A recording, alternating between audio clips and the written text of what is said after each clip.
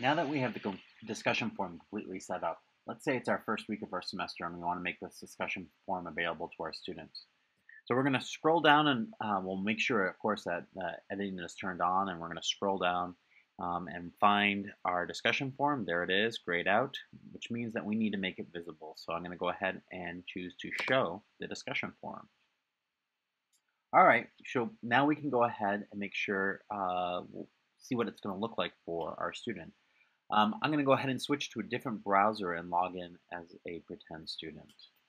You can see that I'm logging in, and this is what a student would see in this course. So I'm in the course, and I'm scrolling down, and you can see that I'm not seeing everything that's been hidden, except there is my monitoring water quality discussion forum. So as a student, I'm going to go ahead and select the forum because I've been assigned this as homework. And I can see that there is my first question that I want to respond to. And I can see there's the question from my teacher, and I can go ahead over here to the right-hand side and click reply.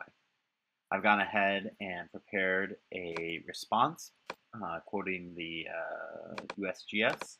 And so I'm just going to go ahead and paste that into the message for the subject responding to replying to question 1.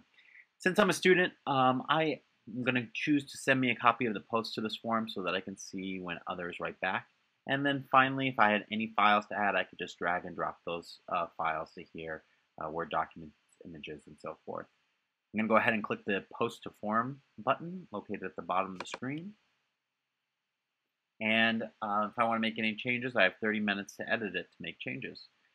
I will see the responses to the discussion thus far, and I can change how I see the results. I prefer the display replies in the nested form, but there are other 3 different ways to display the responses, including the threaded form, which shows all the responses, the flat form with the newest first, the oldest first. But again, my preference is always to use the display replies in nested form so I can see the course of the conversation.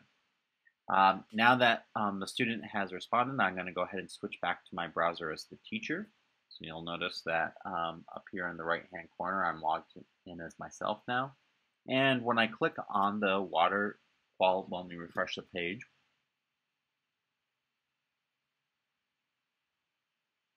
and when I click on the water quality discussion, I can see that it will show me the number of replies to the different questions.